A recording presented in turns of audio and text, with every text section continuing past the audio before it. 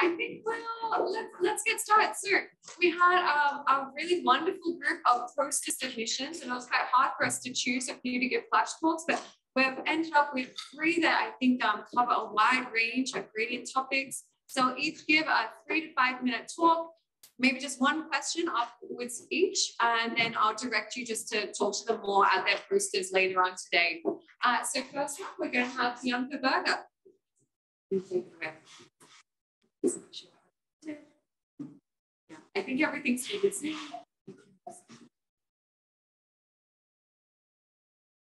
Yeah. Okay, so hello everybody, I'm Meike Hettwer from the Computational Research Lab at McGill University in Vienna, led by Professor Timmermann.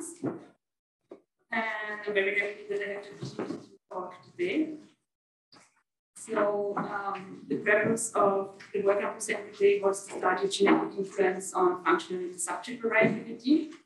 So the traditional way is actually to kind of anatomically align subjects and then correlate which of interest ephemeral time series with each other.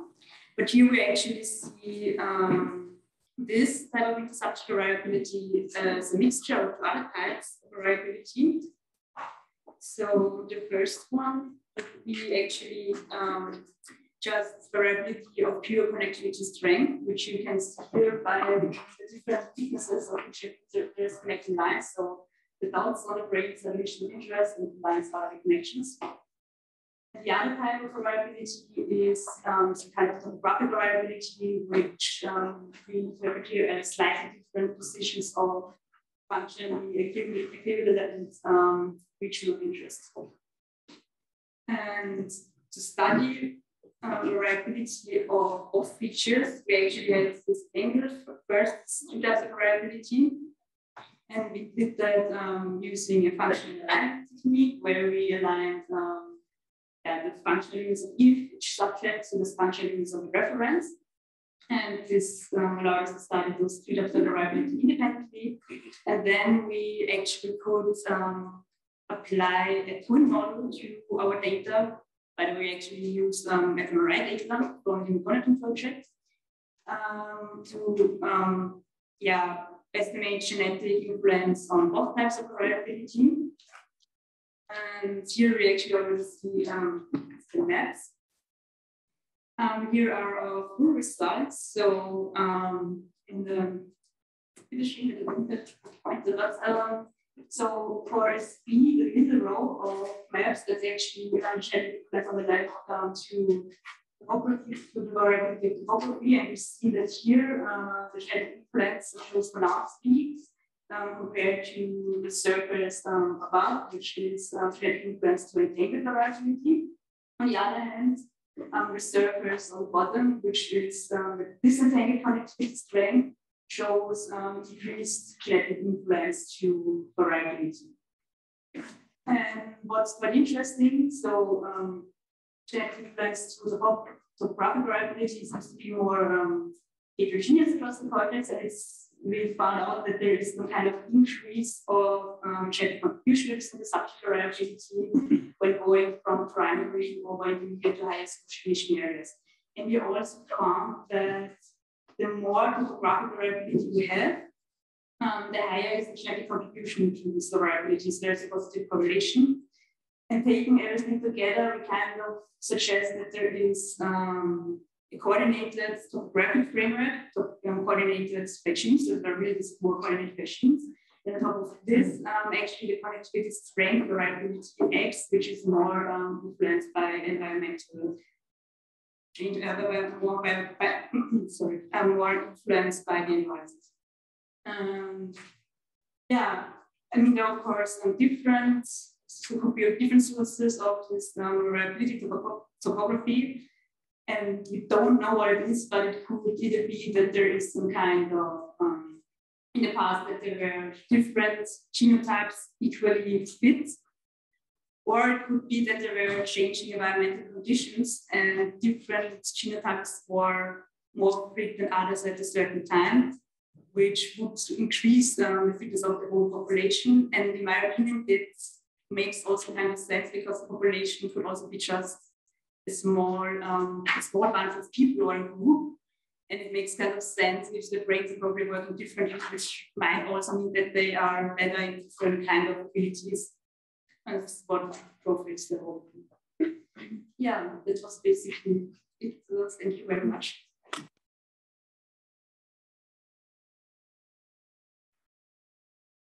Do you have any questions?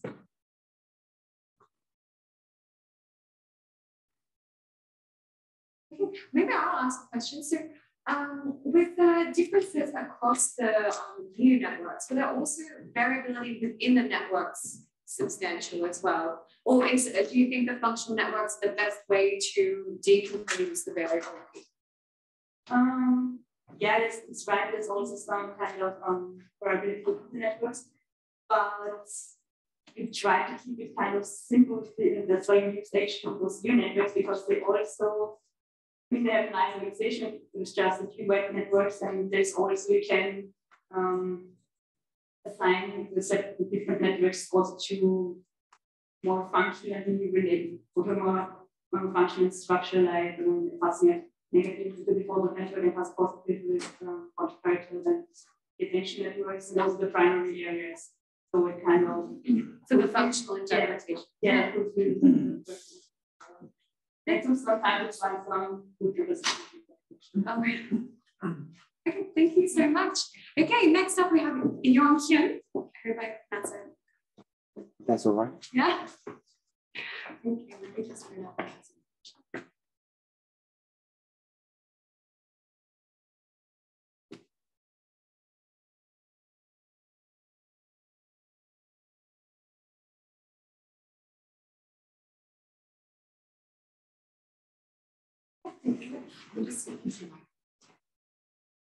You hear me well?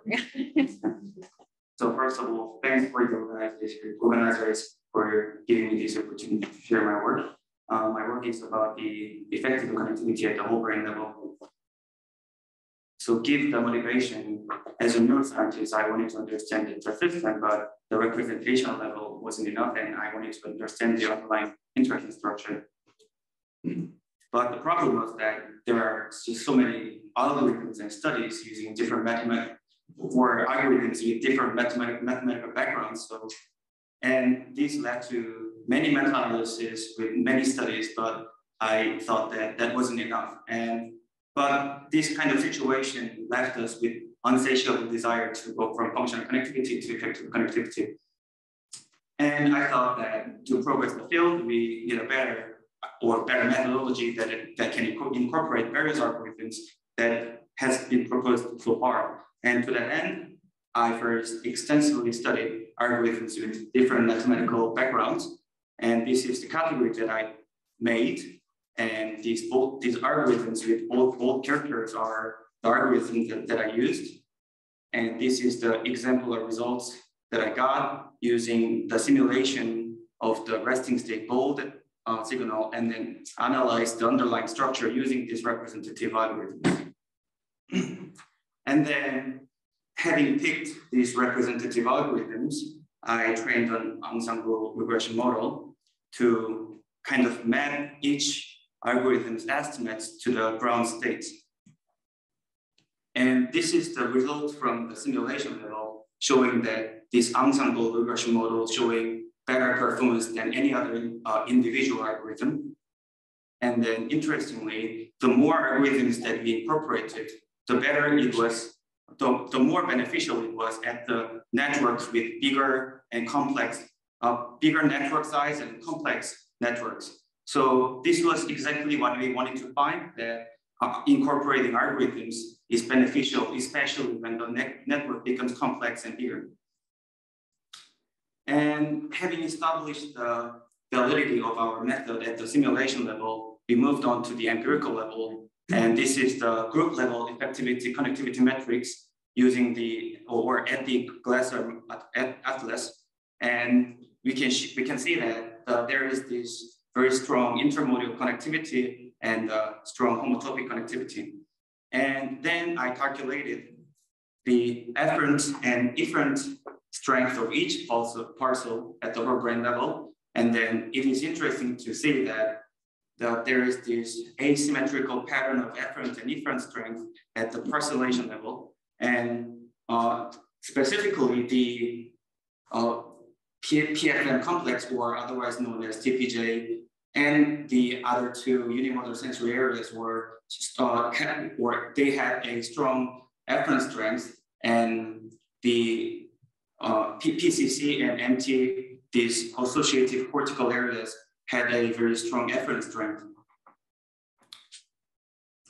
To see the more detailed picture, we did a seed-based connectivity analysis, and we found that these unimotor sensory areas had a very proximal connections in a hierarchical manner, meaning that, for example, this V1 area was connected to these hierarchically proximal areas with positive connections, and hierarchically distal areas with negative connections. And the same pattern was observed in the primary motor area, but the area PFM, which or the TPJ, was showing very widely connected pattern. And I think this has something to do with this principal gradient, and I think this is an interesting observation. And also to see whether this kind of pattern was actually there, we did a network analysis study, and we found that TPJ showed a very strong between the centrality and the other areas or not. And we plotted this using this network plot and categorized these 360 parcels using these 22 submodules of Glasser Atlas. And we found that these edges or these polars of this network plot were located by unimodal areas, and they are connected by these transmodal areas. And this is it, and thank you for listening.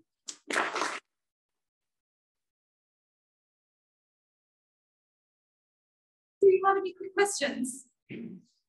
I have one.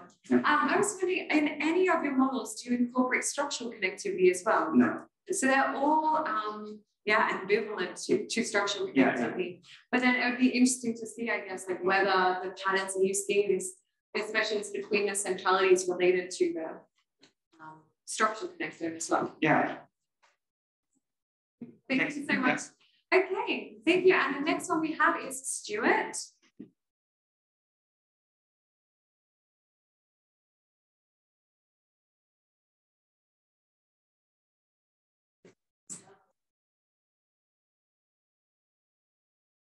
Take it away, Stuart. Okay, so again, thank you for the opportunity for me to present some of the work we have been doing in the thalamus. So, widespread connectivity of the thalamus facilitates whole brain dynamics. To understand these dynamics, we need to understand cortical organization. Previous work largely tried to achieve this by focusing on thalamic nuclei, yet the principles underlying the cortical patterning of thalamic projections remains unclear. However, a recent study in the mouse found that thalamic nuclei form a hierarchy arranged along a medial-lateral axis of gene expression. Notably, position along this axis was associated with differences in cortical projections, suggesting it represents an underlying principle of thalamic organization. So we therefore wanted to see whether the results in this mouse model would extend to the human model as well, as this would provide further evidence of this principle. So to do so, we first defined a set of seeds throughout the thalamic volumes. Then, using data from the Allen Human Brain Atlas, we matched gene expression to each of these seeds, thereby constructing a seed by gene expression matrix. Additionally, from each seed, we also performed probabilistic cartography to 250 regions in the left hemisphere. And by repeating this for all seeds across all regions, we constructed a matrix of seed by cortical connectivity values. We can then combine this matrix with our gene expression matrix we defined earlier, and we can extract gradients from these by using everyone's favorite gradient extraction technique, which is, of course, principal component analysis. So with principal component analysis, this gives us two matrices. One for principal component scores, which tells us how strongly each seed relates to the underlying component, and one of loadings, which tell us how much each cortical region and gene contributed to each component. And we can use these to ask, is there a dominant medial lateral gradient present in the human thalamus? And furthermore, what kind of cortical projections emerge from any such gradient? So returning to our matrices for a second, using our score matrix, we want to only extract the first primary component, which in our case explains 30% of the variance. And when we project these scores onto the thalamus, or onto the seeds and its surrounding voxels, we see a medial-lateral gradient emerge. So next we want to know, is this gradient similar to what was observed in the mouse? And to do so, we can see if similar genes in the mouse and human are associated with this axis. And to do so, we can use the loadings for the genes. So firstly, we do an enrichment ratio. So what we do is we find the genes that have the largest positive correlation with this axis and find that they are enriched for genes in the mouse that have the largest correlation with this axis. Conversely, when we look at for those that have a negative relationship, we do see an enrichment, although it doesn't quite achieve significance. But overall, these results suggest that similar genes define the axis in both the mouse and the human, suggesting conservation across species. Finally, we can use the first principal component, loadings for cortical regions, to see which areas are associated with connections along this gradient. So when we project these onto the cortex, we see that our medial lateral thalamic gradient maps to an anterior-posterior cortical one. And furthermore, previous researchers suggested that intrinsic timescales were associated with thalamocortical projections. And indeed, when we compare these values to our gradient, we find that they are strongly correlated at about a 0.8 level. It's also interesting to note that these gradients, both in the thalamus and the cortex, correspond to fundamental axes of neurogenesis, suggesting that the features of this gradient may be a result of this early development. So, in summary, we find that a principal axis of transdiagnostic and structural connectivity in the human thalamus occurs along a medial lateral gradient. This is potentially conserved across species. It's associated with distinct cortical patterning and cortical function, and may also reflect sequential development. And just a quick word of thanks to those who gave me assistance with this project and provide all the freely available data, and to all of you for listening.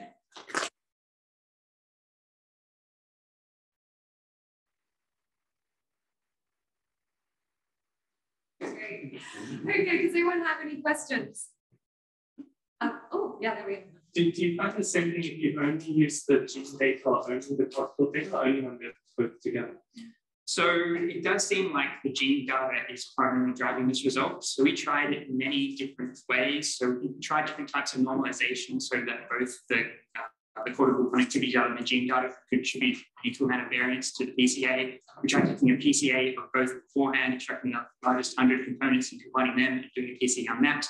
And just everything we did, we would see pretty much the exact same result emerge. If you do a PCA just on the cortical connectivity matrix, you do get a slightly different result. There's a strong anterior-posterior gradient in the thalamus as well, and the medial lateral gradient seems to interact with that. So across the first two PCs, you get this sort of pipeline. That was awesome. Thank you so much, Stuart. Incredible presentations every single time. Okay, Mike's just gonna give us a word about the Max Planck School of Cognition, who very kindly sponsored this event. Yeah, thank you. Yeah, so very quick introduction of the scientific content here. So as I said, the School of Cognition sponsored part of this workshop, and I'm actually a PhD student in the program, so they asked me to just very quickly show you 2 slides, because obviously there's a lot of postdocs and guys who may have students that are interested in the program.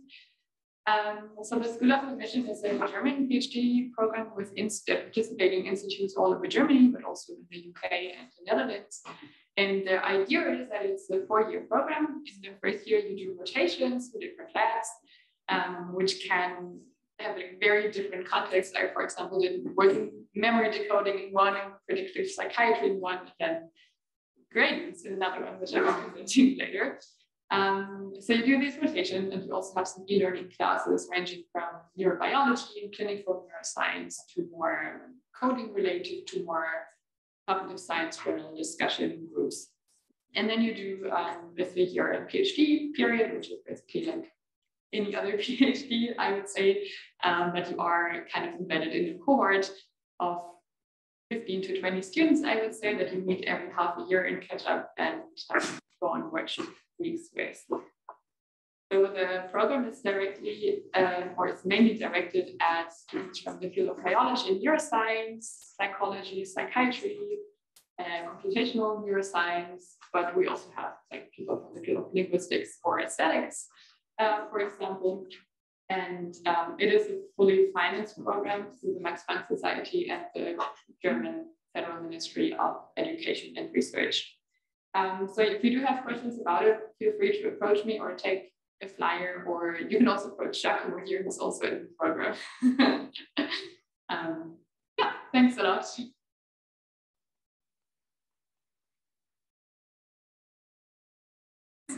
Perfect. Okay. We're going to start our final session of the day now. It's on cognition and clinical perspectives. And Meike, are you actually our first speaker? Okay, let me just open up the presentation.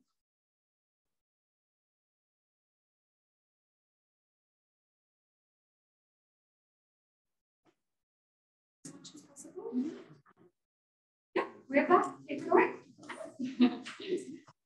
Thank you. As I said, I presented earlier. I actually did one of my rotations, and it's also my first PhD project from Imperial.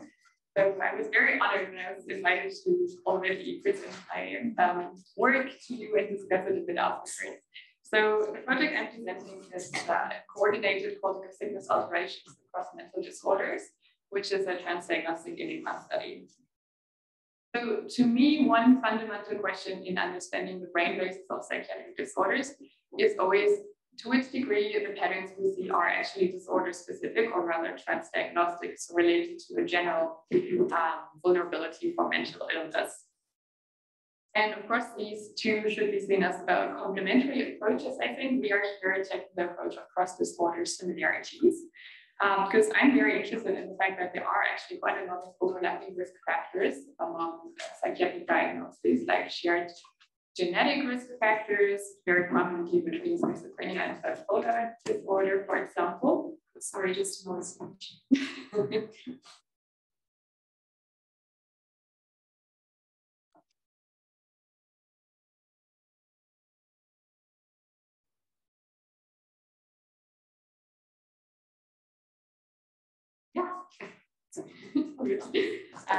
But next to shared genetic risk factors, there's also rather.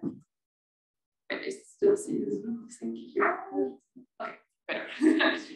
There's also shared environmental risk factors like early life stress and trauma, which are not super predictive of daily diagnoses. And these overlapping risk factors may be one reason for the overlaps we also observe in neuroimaging phenotypes, like in meta-analyses showing shared brain metal volume reductions, primarily in the salience network, but also in previous enigma studies where they spatially correlate disease impact map and see quite some spatial correlations too between disorders. So it is another question, what is it that drives these patterns, which aren't shared and quite shared between disorders? And one prominent explanation is underlying network organization. So regional disease effects are usually not isolated, but rather interrelated across the cortex. But we still don't know if transdiagnostic effects are also embedded in a shared co-alteration network across the cortex. And this is what we wanted to investigate here. And it does become increasingly possible to do this in large samples through open data initiatives like the Enigma Consortium that collect samples, like clinical and fossil samples across the globe. So for our project, we accessed Cohen-C maps and cortical thickness case control differences from 12,000 patients and roughly 19,000 controls through the Enigma toolbox. And we included 6 disorders here: bipolar disorder, ADHD, autism spectrum disorder, major depression, obsessive compulsive disorder, and schizophrenia. And through the toolbox, we also accessed functional and structural connectivity data on healthy controls from the Human Connectome project. So with the aim to find systematic patterns across disorder illness effects, we generated a co-alteration matrix. So this co-alteration matrix could be seen as a covariance of cross-disorder illness effect matrix, or mathematically speaking, a correlation of Cohen-C values between regions and across disorders. And we then identified co-alteration paths by taking the sum of the strongest connections. So these hubs that we see primarily in the lingual, medial temporal, and medial prefrontal gyrus are regions where disease impact is most strongly coordinated between disorders and across the cortex. And they are actually not randomly organized across the cortex, but they do follow or they do correlate with functional network hubs. We also did some follow-up analysis to understand better what they reflect, and we do see that they are indeed, or they mainly overlap with regions that are affected across disorders. So it is a covariance of disease impact and not so much a covariance of retainment or unaffected regions. And they also mainly overlap with the cortical thickness decreases across conditions rather than increases.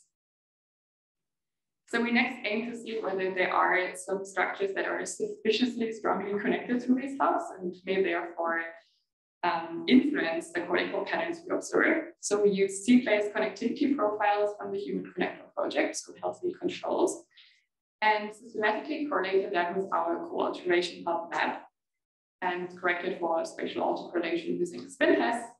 And so regions that are strongly connected to co-alteration hubs were regions that we identified as potential disease epicenters, like what you see here in the caudal frontal regions, for example.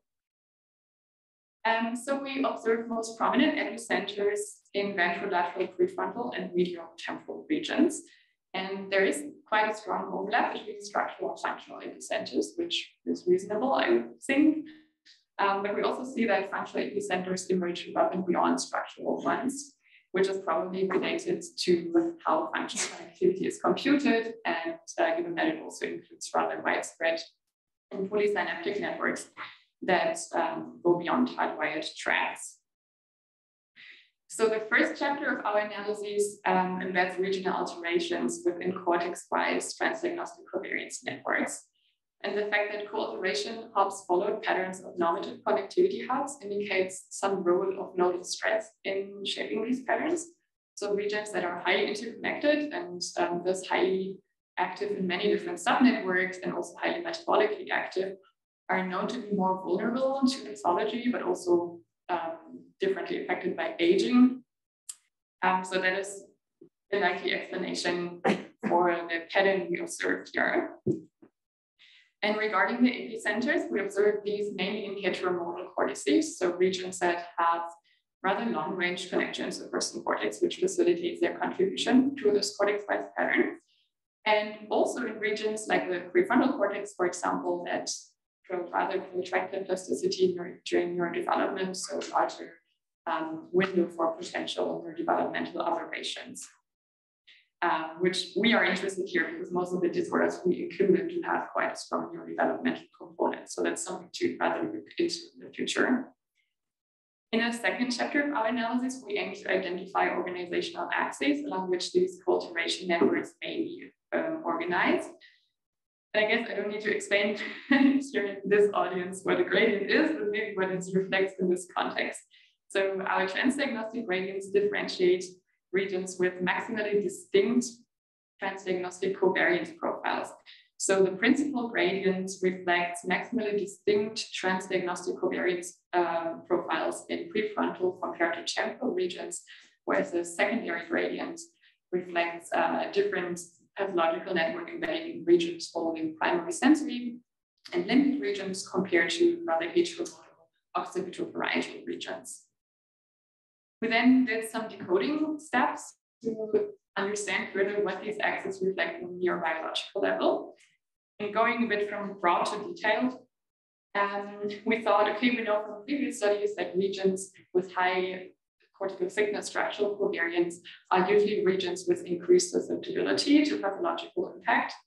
So we investigated if transdiagnostic co-alteration networks are organized along similar axes as normative cortical thickness covariance, and found that at least the principal gradient was. So the organizational pattern of pathological changes in cortical thickness are similar to that of absolute cortical thickness per se, or the two axes that guide both patterns. We next went into more fine-grained direction, looking at regional spatial architecture. So we segregated our transdiagnostic gradients along 5 cytoarchitectonic classes as defined by Konikonomo and Koskinas. And we observed that the principal gradient mainly segregated agranular versus granular regions. So that means it segregates thick cortex with large cells from thin cortex with many but small cells. Cannot see my mouse. Okay, so it's the 1 and the 5 in the third outbreak. So basically, regions with highly different cytoarchitecture are also embedded very differently in this transdiagnostic co-alteration network. And the second gradient segregated granular from parietal cytoarchitectonic classes. So generally, we could say that regions with shared cytoarchitecture are more likely embedded similarly in these transdiagnostic co-alteration patterns. Lastly, we also performed a task-based functional meta-analytic decoding using the NeuroSense database to see which functional networks are captured along both gradients. So to do that, we merge both gradients, which is what you see in the colorful brain plot in the middle. And the colors on the brain are also reflected in the colors of the parcels and their position along the 2 gradients in the 2D space. So here we observe that co-alteration is very distinct in, do I have a laser pointer here actually? Yes. Yeah, okay, cool. Very distinct in unimodal basic sensory regions compared to more attention perception related networks compared to higher level cognitive task-based activation. So basically the complexity or the level of cognitive processing is linked to where the network is embedded in this co-alteration space. So together, our cytoarchitectonic and functional decoding implies that susceptibility networks do link to structure and function in a way. So one interesting aspect is that at least the principal gradient follows the normative cortical thickness gradient. And we know that cortical thickness covariance to a certain degree reflects shared maturational trajectories that is driven by shared genetic vectors. And it could be that regions that mature together are also vulnerable together across disorders, so that the spatial gradient that we describe here is also a bit reflective of the spatial temporal gradient. But it is, again, looking at neurodevelopment, something we want to further investigate. We can also say that regions with similar cytoarchitecture are more likely embedded similarly within this network. And this may be due to local computational strategies, local wiring, or also the degree of plasticity associated with different cortical classes.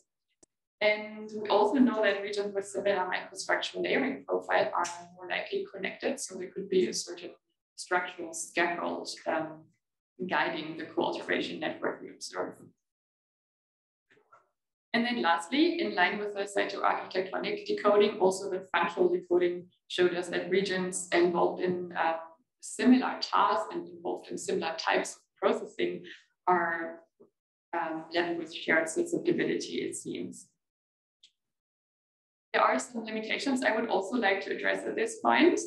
One being that the Enigma samples we included, they were all adult samples, which we decided to do because we didn't want to have any big impacts of age differences or developmental stage differences in there, and the maps were also age corrected.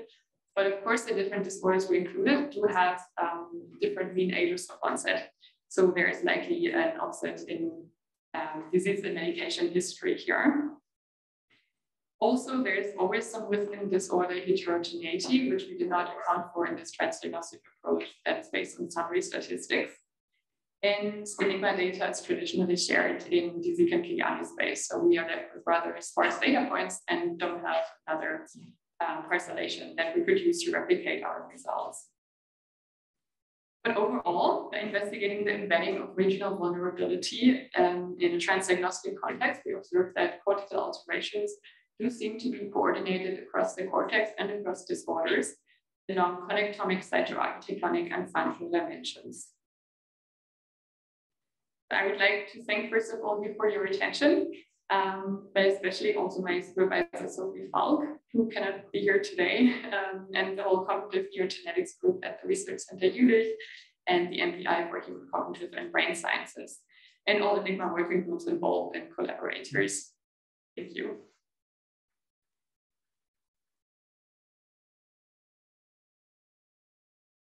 So we have a let's do some quick money into Valerie. So that was an amazing talk, and if that was your rotation project, I can't wait to see what your full thesis is. My question is, if I remember correctly, you're seeing that many different disorders sort of converge in having alterations of cortical thickness in heteromodal association cortices, right? And I'm wondering how you think about the fact that we're seeing similar areas with like structural alterations in these disorders, but yeah, it produces this really like divergence of so many different symptom patterns. Yeah. So interesting question. Actually, we did try to do also some disorder-specific analysis based on these to look at within disorder covariance and how it is actually reflected in the transdiagnostic pattern we see. And even though it is a general pattern that most disorders show mainly heteromodal effects rather than multiple regional effects, it is indeed the case that some regions show high similarity with our transdiagnostic covariance profile only in prefrontal regions or only in unimodal regions. So I would not say that this shared transdiagnostic pattern is the only thing that drives the disorder-specific patterns we still see, because if you look at, it's now the slide not up anymore, but actually the cortical thickness patterns are of course different between disorders. We are only kind of boiling it down to what is shared, but there are still also many differences, which is why I always say it is complementary to disorder-specific research. And it's probably more reflective of shared symptoms, but not so much disorder-specific symptoms. That makes sense. That's great. Thank you so much, Meike.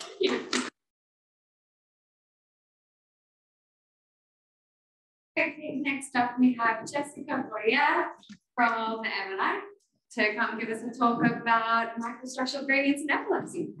Good for Jessica. Thank you, Casey. I'd like first to thank the organizers for giving me the opportunity to present our work today. So today I'll be talking about microstructural gradient changes in temporal epilepsy. So just to give a little bit of background, so temporal epilepsy is the most prevalent type of drug-resistant, focal drug-resistant epilepsy in adults, and is also characterized by changes in brain microstructure. And mesotemporal structures are particularly affected in this condition, as the disease-related microstructural damage is often visible in histological examinations of surgical specimens, really manifesting as hippocampal sclerosis. But these microstructural changes can also be observed in different MRI sequences, which has really also opened the way to investigations of structure function interactions in these patients. And in fact, temporal epilepsy has really emerged as this unique disease model to study the structural substrates of episodic memory. So we know that TLE patients often present with cognitive impairment, which can affect multiple or specific cognitive domains, but episodic memory is often affected. And these deficits in memory have been repeatedly associated with atypical organization of memory circuits involving the hippocampus, but also with the degree of hippocampal damage indexed by regional volume reductions. But advances in structural imaging have also revealed these more widespread patterns of microstructural anomalies in TLE, and have notably emphasized that microstructural changes are not confined to the affected temporal lobe or the temporal lobe giving rise to the patient's seizures. So for instance, in this study using quantitative T1 imaging, which is a sequence thought to be sensitive to intracortical myeloarchitecture, TLE patients showed significant signal alterations in the mesotemporal lobe, ipsilateral to the seizure focus. But these changes also extended to more lateral temporal as well as orbitofrontal cortices. And when we look at more superficial cortical depths, so in the top part of this figure here, signal changes were also observed in more frontal, parietal, but also occipital regions, which really highlights this rather distributed disease substrate of TLE. So it's with studies like these, but also many others that have looked at other structural markers like cortical thickness, for example, have really supported this view of TLE as a more kind of macroscale system level disorder, in which more temporal limbic disease epicenter may be at the root of more widespread structural changes in these patients. But however, the potential link between memory function and these more distributed patterns of microstructural damage in TLE is still a bit unclear. And this more macro scale organization of cortical microstructure has already been investigated in healthy populations, but also in animal studies. It has been shown to follow this rather distinct, but also quite reproducible pattern. So this gradient of cortical microstructure really distinguishes regions of the cortex according to the similarity of their intercortical microstructural characteristics. With here we see the usual gradients published in Casey's work in PLOS Biology, where similar colors in both plots at the top represent regions of the cortex with similar microstructural properties. But beyond just tracking variations in cortical microstructure, this gradient has also been shown to follow patterns of cortical connectivity, but also regional vulnerability to disease effects, but also transitions in more unimodal to transform cognitive processing, which really places it as this important neurobiological axis of brain organization. But also with this approach, we can now perform subject-specific assessments of cortical microstructure that are not limited to local regions, but that can also inform us on the region's more kind of large-scale embedding within the broader microstructural landscape of the cortex. So what we wanted to do with this study was to kind of see how this microstructural gradient might be affected in TLE and how alterations in this gradient might relate to memory function, looking at organization of memory circuits as well as memory performance.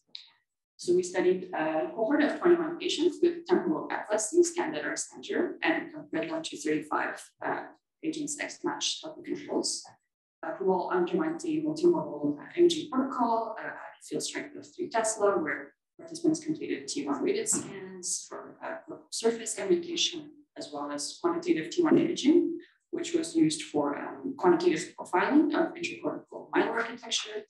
And they also completed functional MRI tasks, specifically targeting episodic memory. So in order to derive these subject-specific microstructural gradients, so we first construct these vertex-wise intensity profiles that sample quantitative T1 image intensities within the cortex from the peel to the white matter boundary in the direction of cortical columns. So we can see, looking at the bottom left plot here, that we have this profile sample in V1 in blue and in the anterior cingulate. So we can see that these profiles across these 2 regions are quite different. So they're not only shifted in terms of their mean intensity, but they also show kind of different overall shapes, which is consistent with what we know from histology, for instance, that these 2 regions show drastically different laminar organization. So we then can take these vertex-wise intensity profiles and cross-correlate them across all vertices of the cortex, which results in these subject-specific microstructural similarity matrices that represent the microstructural similarity of each vertex to every vertex along the cortical sheet. So I'll just specify that all of this pre-processing up to the generation of these microstructural similarity matrices was completed with Meike, which is a openly available processing pipeline that we recently developed and released. And we then use the range-based toolbox to these eigenvectors or gradients of cortical microstructure in each TLE in healthy participants. And they were also all aligned to a common template using progressive point. So looking at the first gradient of cortical microstructure, the top right figure for both groups, the trend follows a similar pattern in both TLE and healthy participants by differentiating these more primary and unimodal sensory and motor regions from paralimbic and heteromodal cortices. But although we kind of see this overall typical similar pattern in both groups, when we plot the histogram of gradient values for the average gradient across both groups, we see TLE in orange and healthy controls in gray. There seems to be this kind of contraction of the microstructural gradient in TLE, which is particularly prominent in the paralimbic anchor of the microstructural gradient, so more in these higher values. And we can confirm this difference using surface-based linear models that were implemented in the BrainStack toolbox, where we compare these gradient scores between TLE and healthy participants. And with this analysis, we could find these significant clusters of gradient reductions in TLE that are outlined in white in the bottom figure. So we see this significant contraction of the microstructural gradient in these temporal polar, as well as lateral prefrontal regions, ipsilateral to the seizure focus. So overall, these findings suggest a rather widespread loss of microstructural differentiation in TLE relative to controls, with however much more prominent effects seen in temporal and prefrontal regions ipsilateral to the seizure focus. So in other words, there seems to be this kind of increased integration of microstructural patterns across the cortex in TLE, but particularly affecting more temporal limbic regions. So next, we wanted to assess the specificity of these effects to TLE, and for this, we turned to transcriptomics.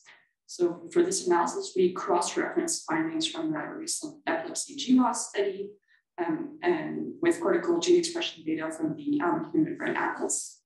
And we used fully pre-processed data for this analysis that's aggregated in the Enigma toolbox, which we talked about in the previous talk as well.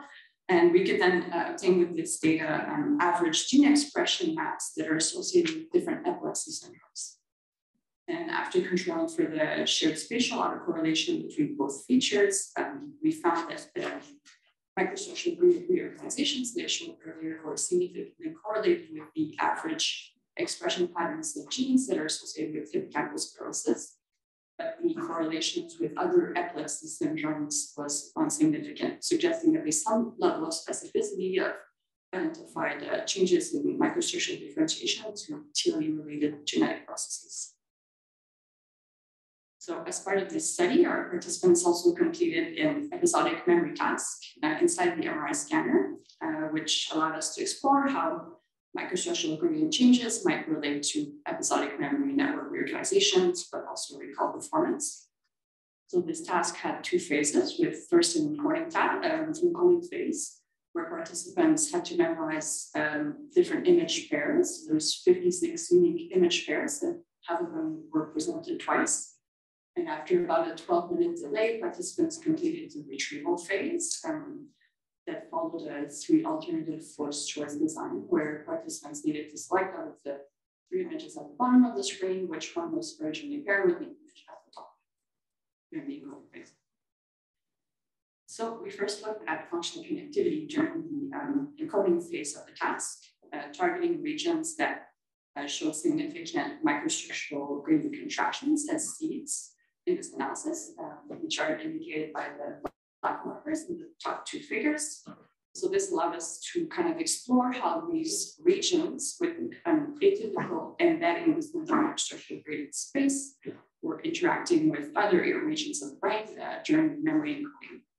And we found that both macropolar and prefrontal seeds showed this distributed pattern of connectivity reductions, mostly covering more limbic and default mode regions. But we also saw these significant connectivity reductions associated with each seed that are outlined in white. And we could also find that recall performance was significantly correlated with the magnitude of gradient reductions in the temporal regions. You can see the bottom left figure, but these correlations with microstructural gradient changes in prefrontal regions are not correlated with recall performance in this task, indicating some behavioral specificity of the microstructural changes that we had identified with our gradient-based approach. So just to quickly wrap up, we found that TLE patients present atypical cortical microstructural organization that extends beyond the mesiotemporal epicenter towards more lateral temporal, temporal polar, and lateral prefrontal regions. The overall topography of these gradient changes were relatively specific to TLE, or at least TLE-related genetic processes, or compared, at least in this analysis, to the gene expression patterns that we saw in other epilepsy syndromes.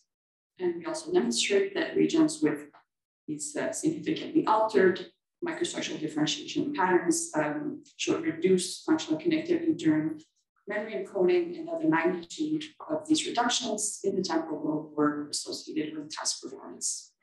So overall, these findings offer a microstructural framework to better understand functional network reorganizations, but also cognitive dysfunction in TLE, while also supporting the view of TLE as a more macroscale system model disorder. So with that, I'd like to thank all my lab members of both labs which are affiliated, our collaborators, and also highlight the contribution of several open source tools and resources in making this work possible. So I'll encourage you to check this out. And again, thanks to the organizers for giving me the opportunity to present this today.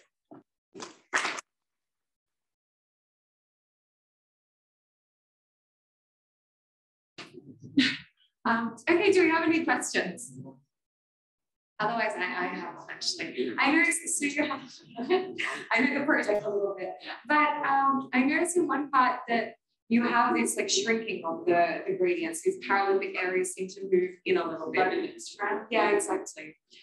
Do you have a hypothesis or speculate on what's changing in the tissue microstructure that could make them more similar to these intermediary areas? Right, so we have this other analysis that I didn't present today, but we also looked at like enrollments and how things change just across the different regions, and what the type of change that we see in enrollments, especially in students, is really close to what we find in the grading, which I guess is kind of expected because like the correlation patterns from context, I think it's probably most related to the students and the overall shape of the profile that's captured by students. So some layer specific changes that make the skewness more like an intermediary area, or at least makes it in some way more similar to these primary unimolar regions that kind of seems to be squishing.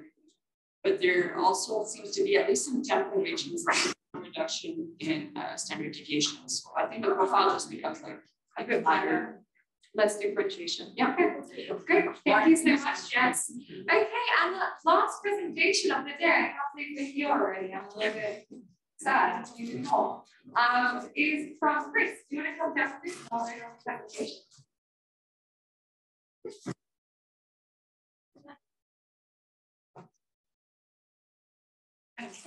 Okay, and finally we have Chris Timmermann from Imperial College London. Right. Thanks for allowing me to present some results on psychedelic research and its influence on the principal gradient of brain organization. It's a bit of a different talk, I guess, from previous ones, but hopefully meaningful. Maybe also in terms of how we can interpret some of the functional sort of implications of gradients.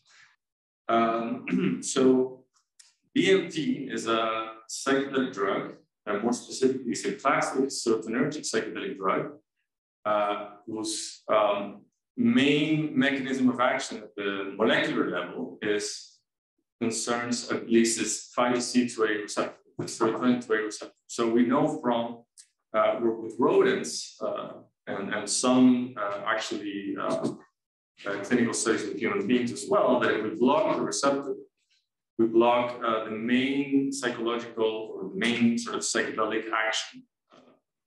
And this has been released in quite a few studies, again, clinical studies with behavioral models and human studies. And when we look at the distribution of this 5-HT2A receptor, which is actually widely expressed in the cortex, it becomes quite relevant understanding, or at least thinking about how do we perturb this system and how that translates to the meaningful effects of psychedelics in cognition and experience, and how they are widely distributed in the brain, more specifically, it seems, in high evolved brain regions. Now, different psychedelics have different temporal window of action, most of them lasting hours. However, in the case of DMT, we have the opportunity to induce a perturbation when smoked or injected that is short-lasting, therefore providing an opportunity for us to image a perturbation and how it might impact cognition and brain function. And here you can see actually the specific similarity between the DMT molecule and the serotonin molecule, somehow providing this idea that DMT and psychedelics hijack a specific endogenous system that is very much related to serotonin. Now, when we think about what are these psychological effects and their relevance, In the case of DMT, particularly pronounced effects revolve visual imagery, such as elementary imaging, which is visualizing geometries and so on, and complex imagery. So images that have some form of semantic sort of meaning attached to it. While a state of strong sense of disembodiment occurs, experientially people feel that they are no longer present in the surrounding environments, but instead they are now inhabiting what feels like some form of alternate dimension or reality in which they interact with beings, entities, and so on. So a very kind of far out experience in high doses. What's meaningful from a more functional perspective is the idea that people have a strong sense of immersion while they're no longer interacting with the surrounding environment, very much like the experience of dreaming. So some people actually think about these immersive psychedelic states as potentially a model for dreaming, or if you will, the possibility for us to engage with some form of endogenously driven virtual system detached from our environments. So this is a kind of like a nice reproduction of what are these effects. Vivid visual imagery when people have their eyes closed, and at the same time, what is usually not captured very well by questionnaires, is the strong feeling of certainty people have that what they're experiencing feels very fundamentally real. And we'll explore why that might be relevant. Now, in our previous studies, we found out, at least with EEG, that these effects relate to a strong perturbation to alpha band, at least in the EEG. So broadly, all around the scalp, we see these massive reductions of alpha and these increases in delta waves, and they match the intensity of the experience quite well.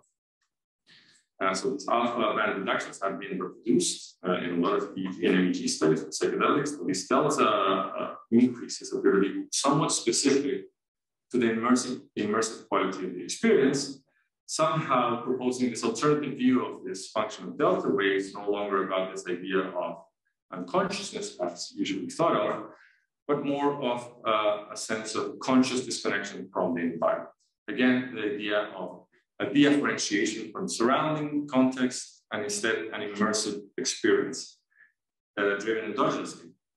Now, I'll present now some of the latest findings, in which we did an fMRI study involving, again, intravenous administrations of DMT.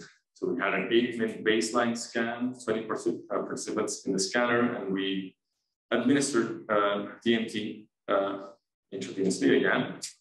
For 20 minutes, we examined the whole duration of the scan, and using classic, like traditional canonical resting state analysis, we found an overall reduction in integrity in both high order and low order resting state networks, while at the same time increased global connectivity of harder networks. So that this measure of global connectivity is essentially the average connectivity of each parcel of the brain to the rest of the brain, and then we average all these parcels according to their networks. And that's how we got these scores. At the same time, we found increased connectivity between higher networks and the rest of the brain, and decreased connectivity between low-level networks. When we looked at these global connectivity patterns at the parcellation level, we found that these effects over time were particularly mapping very strongly with these, again, high-level networks, like the DMN, frontoparietal, salus, and also attentional networks. And also, we found expected correlations, as it was in EEG fMRI study simultaneously, between these increases in delta power and global functional connectivity, decreases in alpha and global functional connectivity, and a measure of entropy that we measured with the EEG as well. Now, when it comes to gradient, so this analysis was performed by McGill, who also has a poster, which I recommend that you check out, with also other psychedelics. In the placebo condition, we found the expected gradient, organization of the principal gradient, whereas with DMT, we found a significant flattening of that gradient. So low-level regions or sensory regions, the gradient score increasing towards the transmodal pole, whereas transmodal regions showing the opposite effect. So a reduced gradient score into the sensory areas. And at the network level, that is exactly what we found. So strong reduction or flattening of this principal gradient of brain organization, which can also be seen here. Now, in terms of how this relates to cognition or experience, experiential effects, we did some explorative analysis with all the different measures that we took with our multimodal paradigms.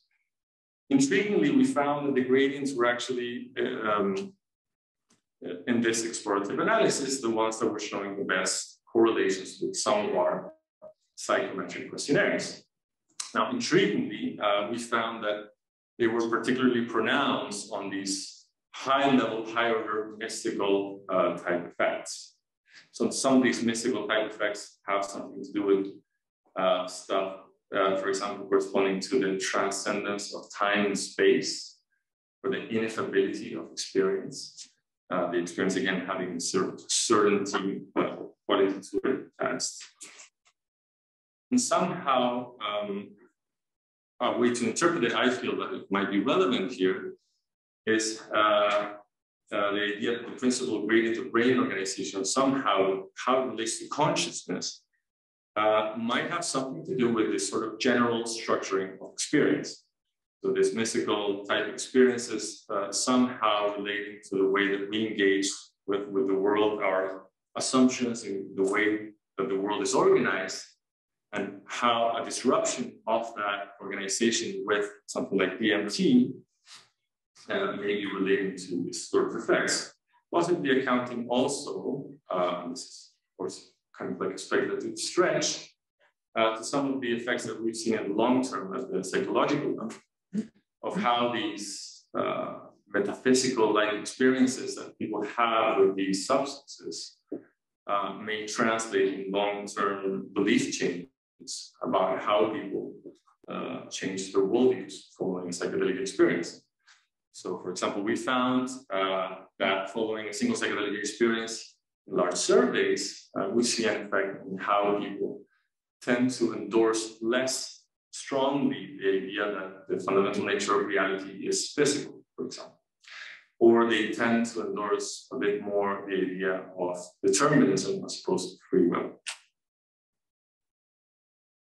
And somehow, I think in a way, the idea is if we consider the possibility that somehow this alteration to cognition or experience induced by something like DMT and its mechanism, when we look at it at this sort of principal gradient of brain organization, can maybe somehow explain the possibility of how these substances, and specifically DMT, in its ritual use in the form of ayahuasca, might be somehow related to the development and maintenance of specific cosmologies, ways of seeing how the world and reality operates, which is consistent with the anthropological literature of the ritual use of ayahuasca, but also one can speculate with more recent ways of perceiving the culture, like the influence of psychedelics in the countercultural movements in the 1960s.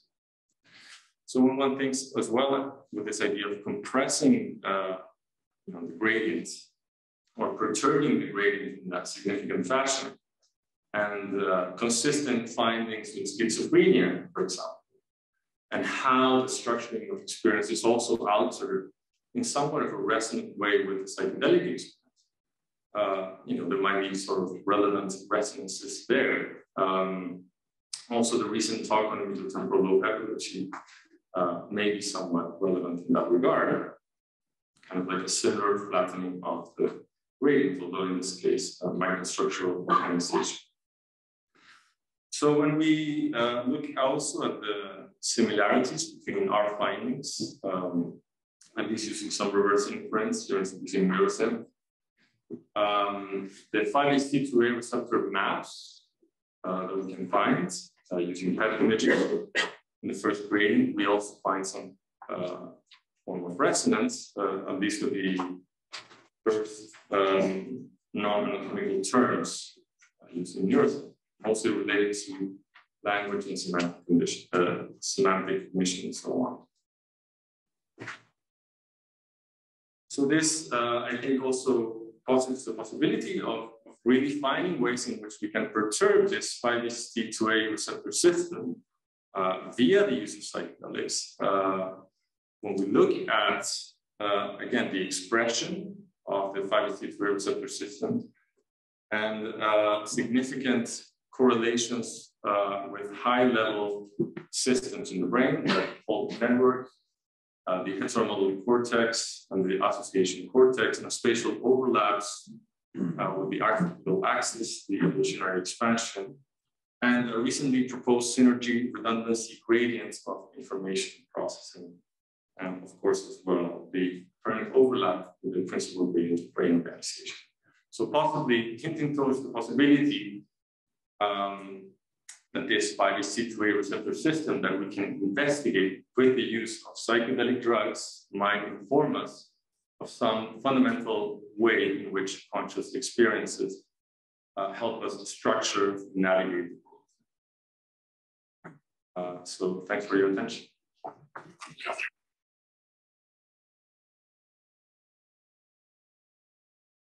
Do you have any quick questions for Chris? Oh, that's one. And the other speakers can come. In ayahuasca, they have the visual findings are very consistent across Latin American regions. You must be familiar with work of Imperial and Pablo Madrid. So they have the similar findings in DMT and in your forms. Yeah, so I know of Laura Luna. I don't know about a specific, what he proposes is common sort of visionary phenomena across these regions. But at a broad level, what seems to be quite consistent in terms of the experiences people have, one is this experience of geometrical patterns that seems to be cross-cultural. And the other is that both Western individuals and indigenous communities, when they experience DMT, they experience also these feelings of immersion into different realities and communication with beings or entities, which is something that we're trying to figure out how it works in terms of brain activity. I'm going to ask you to head over to the bench and we can continue questions, but I'm also welcoming Beth Jeffries up to the podium. She's going to help with a discussion panel. Sir, Beth, do you want to take over? Fantastic. Any questions for our three speakers? Yes. So I have a question about laughter. In neurological disorders where which are characterized by psychosis, there's finding that they usually see in PET scans, which is called the cingulate island sign. It's basically the visual areas of the epithelium, the more cingulate, anterior cingulate areas of the epithelium, we have an island of increased activation. And I was wondering if you found something similar, which probably the course and networks you use wouldn't reveal. Yeah. No, unfortunately, I mean, that would be amazing if we could find like an island of activation specific to something like this, but we haven't gotten to that degree of specificity at all, I would say, psychedelics. Okay. I also have the question regarding the last talk. Have you thought about interpreting your results in terms of this integrated information theory? Yeah, so in the last slide I presented, there's this apparent overlap with this recently proposed information synergy versus redundance gradients. It's a Nature Neuroscience paper by Imperial. And in that paper, they actually found that also within these higher order areas, they kind of operationalize integrated information according to the equations that have been proposed by the Timmermann group. And they find that indeed in these brain systems that appear to be more closely related to, the perturbation by psychedelics, bias type. But this is an indirect sort of effect. We still have to do the analysis. The Hey, Daniel. Just making sure. Are there any other questions for the panel speakers? Yes. I also have a question for Chris. And okay, let's see if I can make this make sense. So you were showing that people who had DMT, which affects serotonin signaling, have increased global brain connectivity and flattening of principal gradient. And then earlier we heard about how like signal travels along the principal gradient and potentially information, and that is also maybe related to neuromodulation. So have you thought about at all like linking the earlier talk we heard on PPPs to your results between the principal gradient? Like do you think it could be like activity or information flow along the gradient is changed by DMT? Yeah, I mean, I think seems very relevant. Actually, we're speaking about that with Manesh. But yeah, I mean, the specifics of it, it does make a lot of sense in terms of the relevance of these higher order regions in terms of action and how they sensory effects and the flattening of the the not significant flattening, something to do with some sort of vicinity in terms of information processing between both extremes of the poles. Mike, did you have a question? I think it's actually like super similar to your question. I was just wondering because you did have some behavioral or questionnaire-based data in there at some point, right? Yeah. Is it actually possible to collect that while the subjects are in the scanner, so you can link changes in gradient segregation to changes in sensation somehow? So we approximate to that. The issue with that is that when we give these high doses, people are actually detached from the environments. It's a bit hard to really probe them, and also metacognitive abilities kind of go down. Nonetheless, we do intensity gradients over time in the scanner. So we have a second scanner in which we do this, and after that we introduce. And what we're doing now is that we're applying both qualitative analysis on those interviews, trying to code them, but at the same time, natural language processing of the data. And then based on that, we'd like to link it out. I mean, again, we'll finish about this maybe with HMMs, whatever is dynamically relevant over time, because the experience changes a lot. And we're interested in that temporal variability. Cool, yeah, very interesting. So I have a quick question. It's actually inspired by your talk, Mike, but perhaps it's relevant to all three. Because I think I noticed when you were presenting your slides that there was a hemispheric difference. There was in the left lateral, there were more left lateral regions that had more diagnostic properties. Is that true? Is there something you can comment on? Yeah, it's something we definitely don't observe across all disorders, but in some, like in schizophrenia, for example. And that's, I guess, why it's also reflected in the transdiagnostic results, because in the end, I mean, it's not just mean map, but it is the sum of all disorders, and some disorders have it and some don't. And in schizophrenia, I guess there's a huge debate about how it is related to evolution of the human language potentially, which is why the genes are still in the population, even though they're not anything official, probably. But yes, it is present in some disorders, but not in every disorder. That's great. I was just thinking about, because you mentioned semantics, Chris, and obviously semantics is quite lateralized, but your effects I think are quite bilateral. Are there any aspects of lateralization you have had in analysis, any differences in the principal gradient between the two hemispheres? So we, I don't remember any sort of lateralization level of gradients. But what did pop up, which might be of relevance, a bit unrelated, is when we did impulsive computation, which is an actual approximation of entropy on the EEG signal. And we found a significant, actually kind of like an interesting left lateralized language region association, like language network, with global connectivity and this entropy measurability. So that was the closest I've found. Thank you. Any other questions for us? Yes. Another question for Chris. We talked about the compression of level the first gradient. Have you looked at the variance explained by this gradient compared to the control group, and whether it was still a gradient that explained the highest amount of variance? And was there any further versions of other gradients as well? Yeah, so I mean, with regards to the first question, maybe Vanessa can. Yeah, so the order of the grades is still the same with psychedelics. So it's still the principal grade, you need more transmol, and the visual style motor, and then like the rock we half positive, half negative. So the same ordering. The variance explained for each was slightly less, but non-significant actually. If I remember correctly. Yeah, and I think the third gradient was also flattened in a very significant way, not so much the second. Yeah, hold on that. So you're talking about post-graph, right? Then I have 3 psychedelic drugs for the poster, psilocybin, LSD, DMT, or share. And what's interesting is that the differences in the principal gradient are consistent across the 3 drugs. But then I actually don't have this on the poster, but grades 2 and 3, the differences are a bit different across the drugs.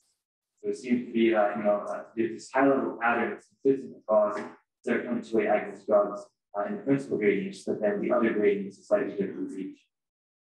And it's not necessarily consistent with just between compression, right? Before we get to the next one, can I just extend that question to Jess as well? Do you see a high variability within the patients than in controls? Well, they're all aligned to like a common template, so we try to like at least, make it so we still have the same ordering of the gradients and they're as close as possible. I'm not sure if they have more variability, specifically in the variance explained. Not necessarily the variance explained, but also the gradients themselves. They're more variable in patient cohorts. I'm not sure if anyone else is. Not that I remember. I didn't look at them in like so much detail at the individual level.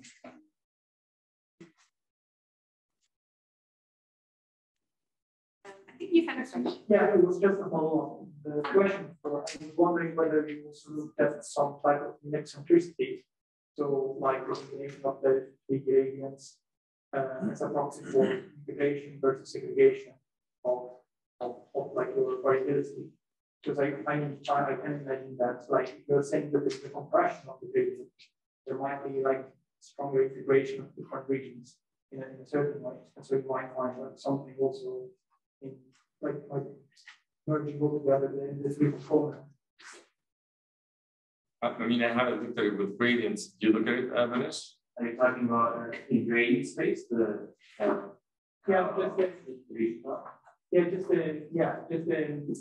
gradient distance, like of the 3-dimensional components of the central assembly. Yes, I understand. Now I did mention it on this one, but it's interesting. Well, there definitely is a compression in generally speaking, so I think that you put this in like average to this. Well, I'm going to do that on this data.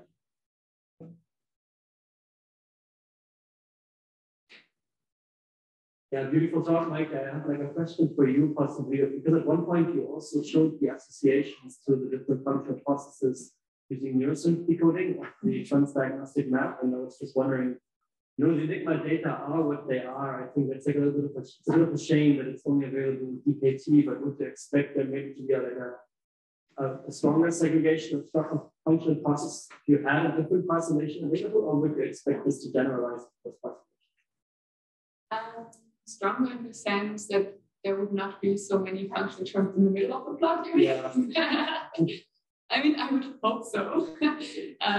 Many of the at least more unimodal functional terms are quite well mapped to the rather smaller, like the sensory regions in the digital space, like the superior couple. But yes, I would hope so. But yeah, we cannot investigate it because, Enigma data. Are you exploring to also look at genetic risk for the different disorders and then map this onto the brain? They're using PRS type analyses, and would you expect similar findings? In health controls, you mean? Yeah. That would be super interesting. We're currently not planning to do that. And I also think the result would probably not be the same because in Enigma you really have patients with the disease manifestation and medication effects in there. So they would probably be not the same, but similar. but I really don't know. Like, it's really something we have to investigate.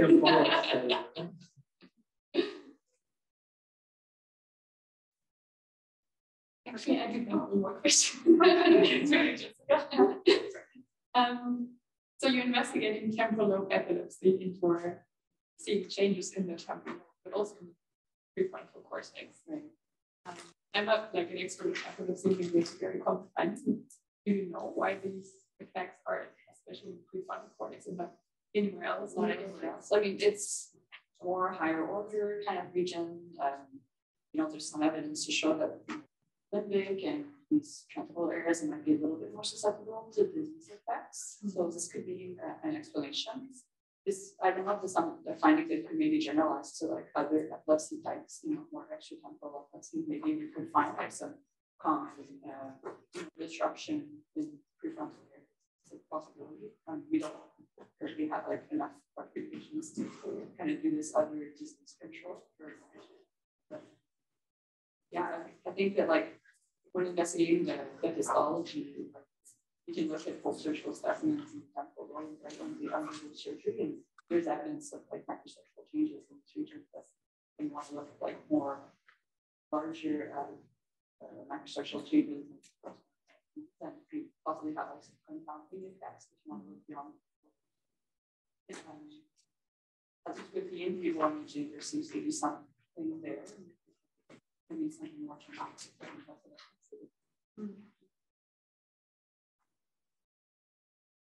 One last question. Okay. I have a follow-up question for Jessica. Maybe this can't be answered, but if you had to guess, do you think that the microstructural changes you're seeing are more like causing people to have epilepsy, or something happens, people have epilepsy, and then they have damage from it, and you see microstructural changes? Yeah, I think in the case of like temporal epilepsy, there seems to be like this possible interaction with like the microstructural damage that in the campus, and then you can have like also like an environmental factor, like a lot of these patients have develops epilepsy following like febrile seizures. So there's like some possibly external factors combined with maybe some pre-existing conditions that could be worsened. So there seems to be like a combination of like more genetic risk and external influences that affect the microstructure and associated with epilepsy. Okay, fantastic. Let's thank all three speakers for a brilliant answer.